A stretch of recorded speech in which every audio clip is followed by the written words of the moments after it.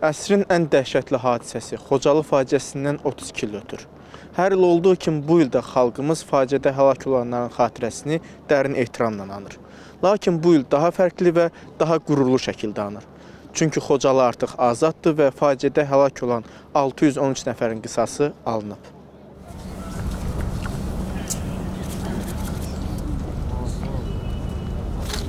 O hadisə heç kimin yadından çıxmaz.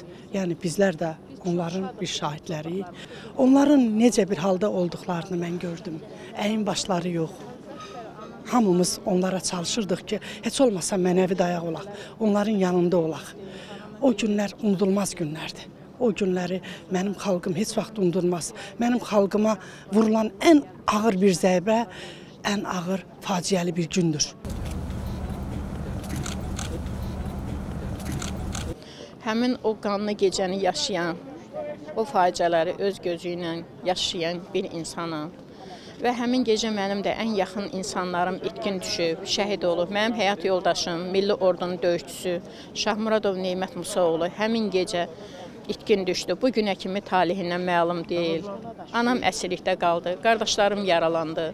Və məni kimi bütün Xocalılara həmin gecə zərbə dəydi. Biz bugün yığışmışıq Azərbaycan xalqı, Xocalıda törədilmiş Azərbaycan xalqına qarşı vəhşiliyinin, erməni genosidinin 32-ci il dönümü qeyd edilməyə. Həmin gecə çox dəhşətli idi.